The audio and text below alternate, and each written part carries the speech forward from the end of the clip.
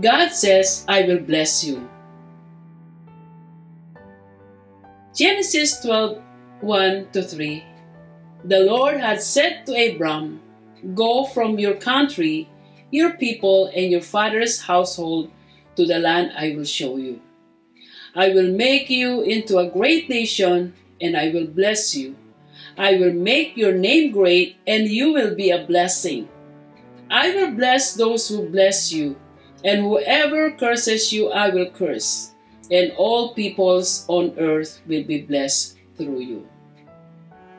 Leaving behind those people who are dear to us and the country where we were born is a challenge, especially if we don't know anybody in that place. But not with Abram, whom God has called to live and obeyed him.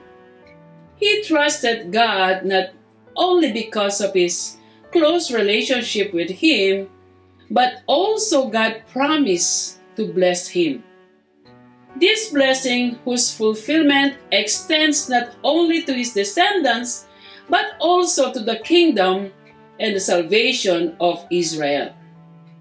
His magnificent reputation and legacy were fulfilled materially in Genesis 13 verse 2 and Genesis 24 verse 35. Spiritually also in Genesis 21 verse 22 and socially in Genesis chapter 23 verse 6. Abram's commission was sevenfold. First, I will make you into a great nation. Second, I will bless you.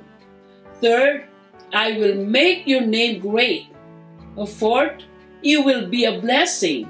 And the fifth, I will bless those who bless you.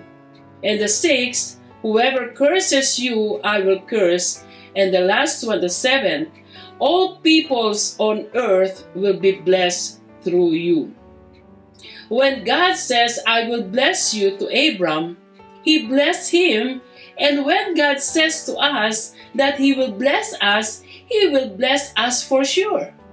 When God says that we will be the head and not the tail, and we will be above and not beneath, he really meant it. Just like when he made promise to Abram after his total obedience to him. But the most important blessing ever to be made available to all of us is the blessing of eternal life through Jesus Christ. Amen. God bless everyone.